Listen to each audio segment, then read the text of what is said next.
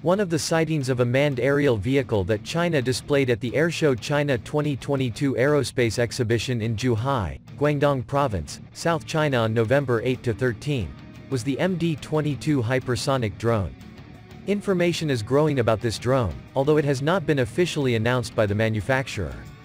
Called the MD22, it is described as a test platform for hypersonic technology and resembles some of the previous concepts and mockups displayed by the country's military.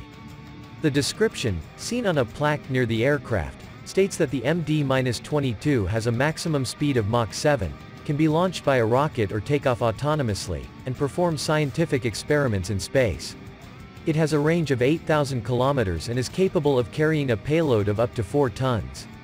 Regarding the MD22 drone, a mock-up of it was shown in the indoor arena at Airshow China 2022. As written by the Intel 10-Cint100 account, it is stated from the displayed specifications that the MD22 has a length of 10.8 meters, a wingspan of 4.5 meters, and a height of 1.6 meters.